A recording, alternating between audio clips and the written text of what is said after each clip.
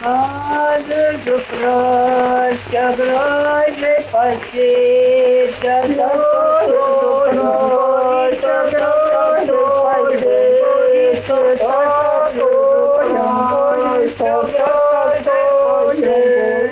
Kai sutartinės 2010 metais buvo įtrauktos į UNESCO garbingąjį sąrašą, daugelį žmonių atrodė, kad jos jau tarsi gerai žinomos.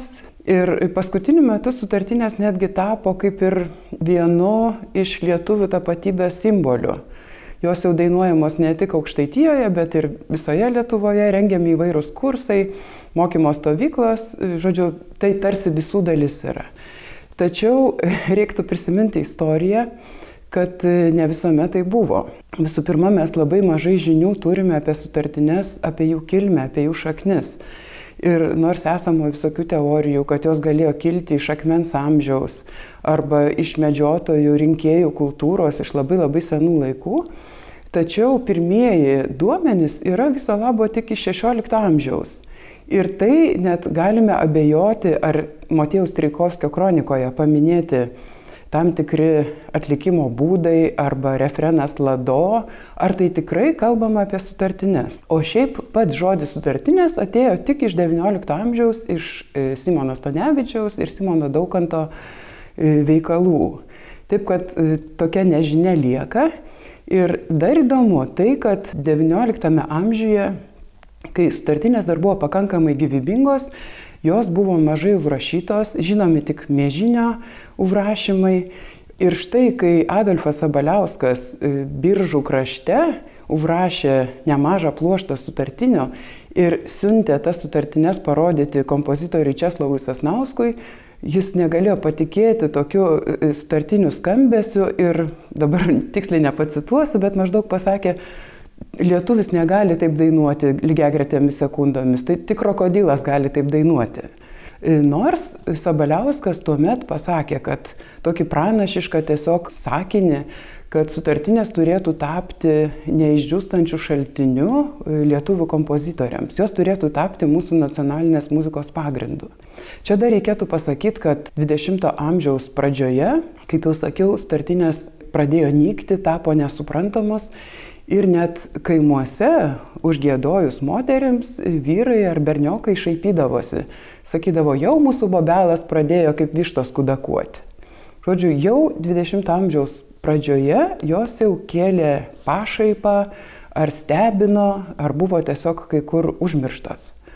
Tradiciniu būdu tai reiškia 2, 3, 4. Tai yra pagrindiniai tokie sutartinių giedojimo tipai arba rūšis. Aišku, tų giedojimo būdų yra labai daug, kadangi aš pati daug metų tyrinėjau ir žiūrinėjau archyvus, tai teko aptikti arti 40 skirtingų atlikimo būdų.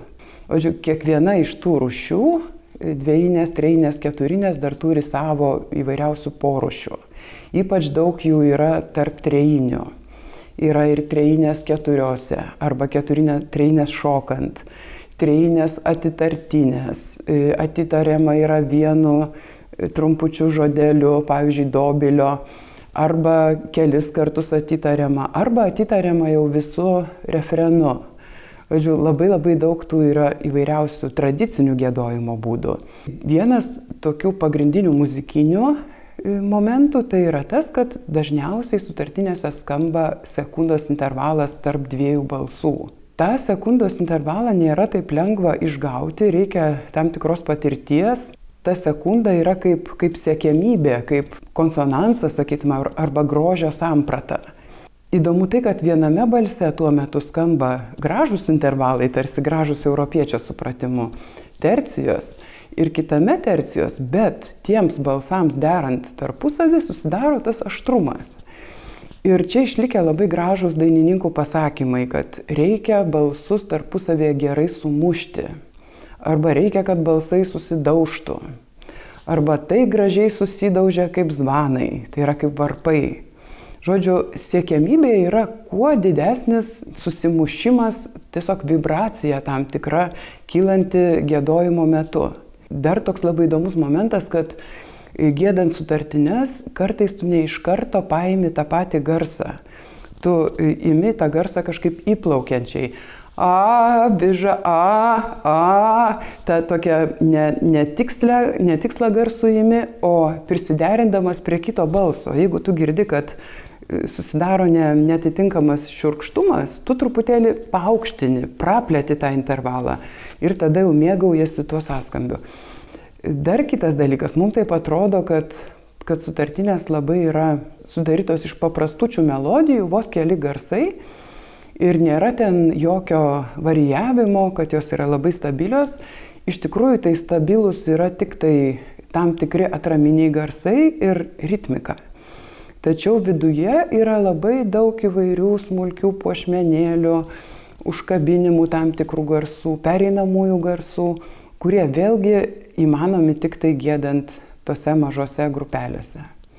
Tupėjo vanagas, vanagėlis mažusis, tupėjo vanagas, vanagėlis mažusis, tupėjo vanagas, vanagėlis mažusis, jums tauta kernelė, undėlinių takelių, tauta kernelė,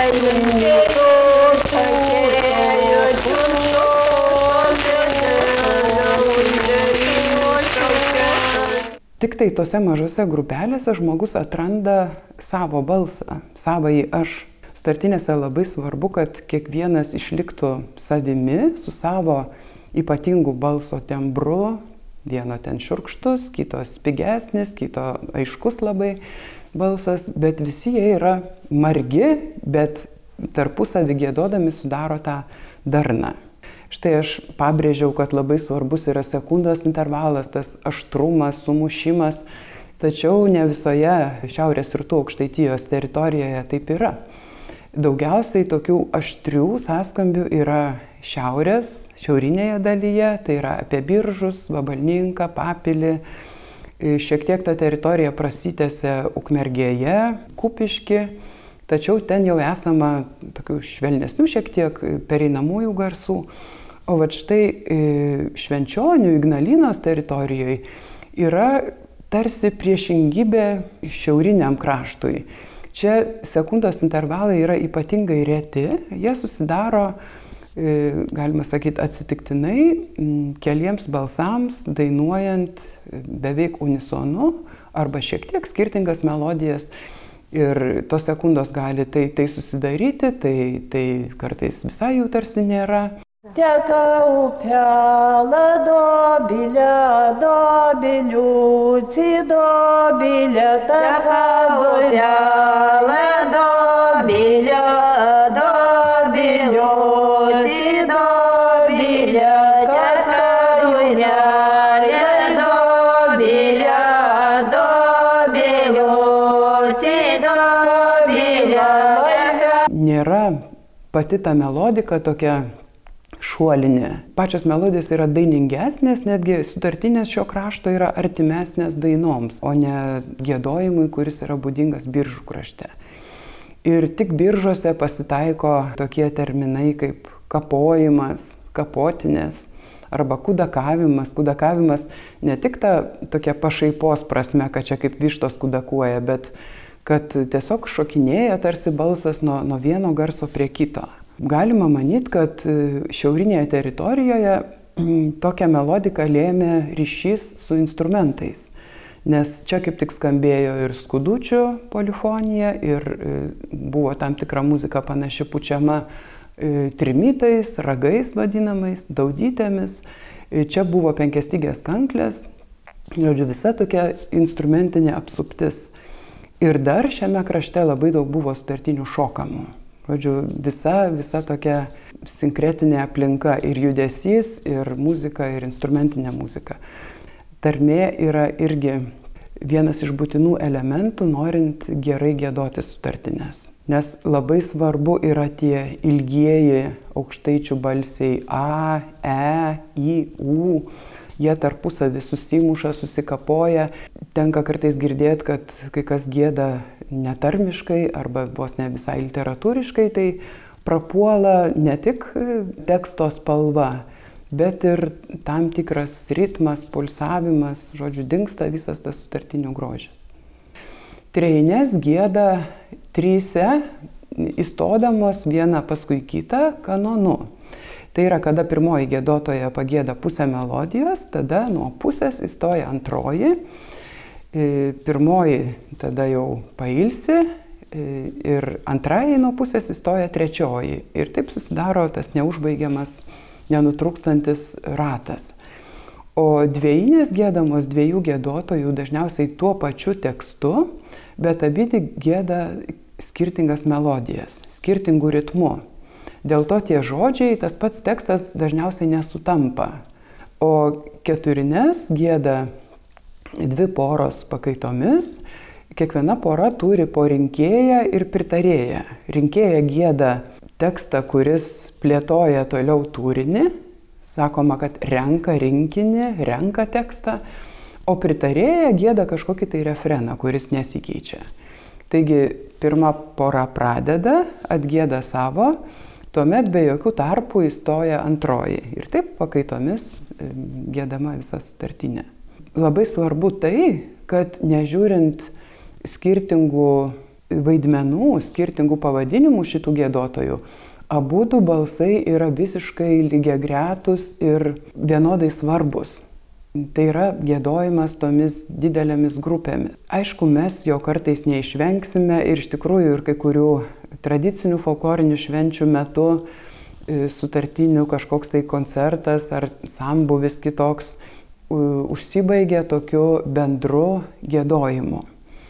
Tačiau, kaip minėjau, mes tada netenkame kaip kurių subtilių dalykų, varijavimo, įsiklausimo į savo balsą, į savo būtent vieno balso santykį su kitu vienu balsu. Netenkame kai kurių ritmo subtilybių irgi, kuris atsiranda.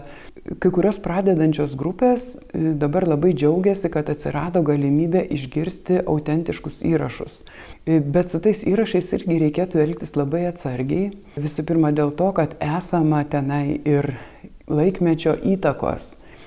Pavyzdžiui, labai tokio kartais aukšto vokalizuoto dainavimo, kuris yra visiškai nebūdingas sutartiniams, tai yra mokytojų įtaka. Arba yra iš tiesų labai geri giedojimo pavyzdžiai, bet kai kurios grupės tiesiog bando aklai kopijuoti pačią tą skambesio spalvą ir tembrą ir neįsigilinus į tam tikrus tarmės dalykus, tas toksai paviršinis kopijavimas tik tai bendro įspūdžio, jisai kartais irgi sukelia tam tikrą tokios ne visai vykusios kopijos efektą.